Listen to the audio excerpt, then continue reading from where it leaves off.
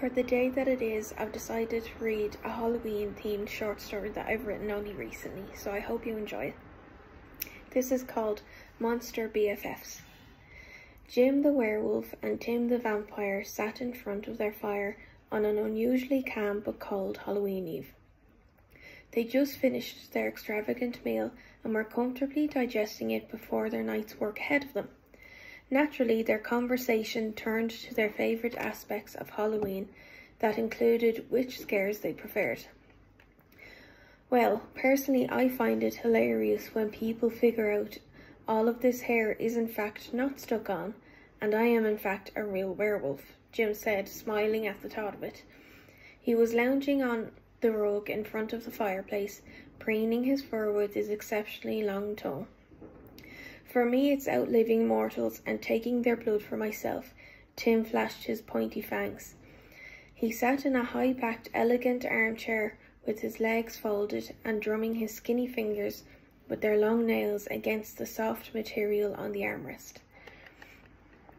What's more difficult to choose, though, is a favourite scare. Jim raised his hand in the air and scratched behind his ear. Oh, that's easy, Tim scoffed, puffing up his chest.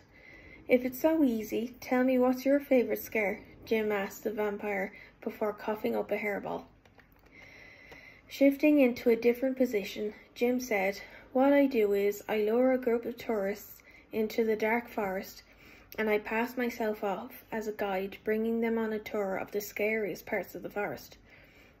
Once I bring them deep enough among the trees where I know they won't be able to find their way out again, I turn to them and with a flash of my fangs and an evil chuckle, I turn into a bat and chase them away as they scream, petrified for their lives, knowing their blood is going to be drunk.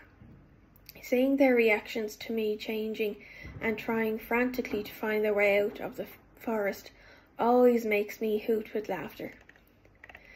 This made Jim chuckle, and he replied, I can't decide which is my favourite scare. Between setting up a scene for people to come across me eating from a carcass and then dramatically turn and growl at them, with blood dripping from my mouth, to pouncing in amongst a group of unexpected humans and giving my best hell before turning to the humans around me and bound after them as they run as fast as they can, screaming in terror. There's just too many to choose from. Before their conversation got to go any further, the doorbell rang to their mansion on the edge of town. Smiling at Jim, Tim smiled, baring his fangs, and asked, Are you ready for another Halloween of scaring the bejesus out of everyone? Jim stood, bowed before Tim, and said, After you, Mr. Vampire. I hope you enjoyed that. Let me know in the comments. Happy Halloween!